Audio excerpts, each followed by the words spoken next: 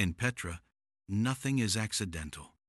Every corridor carved into stone, every curve of the canyon, is a decision made centuries ago.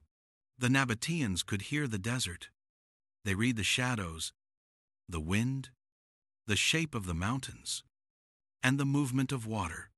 They built channels, dams, reservoirs, underground tunnels, and even a diversion tunnel, stretching 86 meters through solid rock. Their power didn't come from armies. It came from understanding nature better than anyone else. Their homes were simple inside, but their facades were masterpieces. And when you walk through Petra today, it feels like the city is watching you, whispering the same truth it carried for centuries. Strength isn't in war. Strength is in knowing how to listen to the world around you.